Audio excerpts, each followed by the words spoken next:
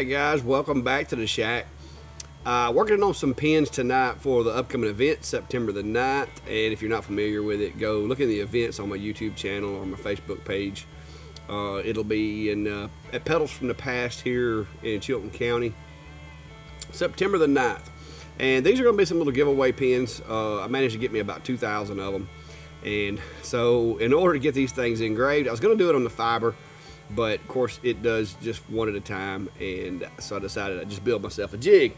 And guys, yes, I could have built this jig much much but this is exactly 2 handfuls of pins when I'm unloading and 1 large handful of pins when I'm loading. So that way I don't, I basically have my measurements built in. I just grab what I can hold one hand, and that's enough to load it back most of the time.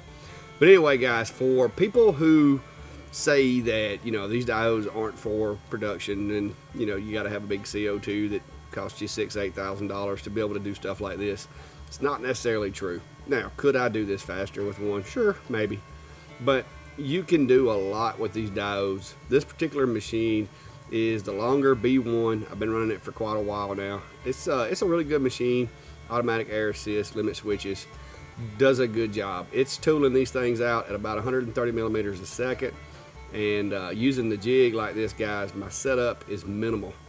So if anybody ever says, you can't use home position or you can't use absolute coordinates to do these, just, send them over to the channel, let them watch some videos. But this is why I live and breathe by these jigs. 2,000 ink pens, guys. Do you know how long that would take if I didn't have a jig kit set up like this? But anyway, I just think it's amazing to watch this machine work. That's why I enjoy lasers and CNCs and 3D printers and all that.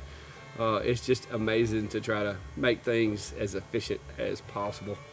And, just sitting here chugging out these pins. So that is the jig kit for the longer B1 30 watt. And if you're interested in getting any of the jig kits, guys, don't forget about my Etsy shop. Most every machine I've had in the shop I made a kit for, and I put those out there, and that way you guys can download the files, download the jig kits, and do the same thing. Like I said, this to me, the jig kits just kind of unlock a lot more capability with the machines. So until next time, guys, be safe and have a good night.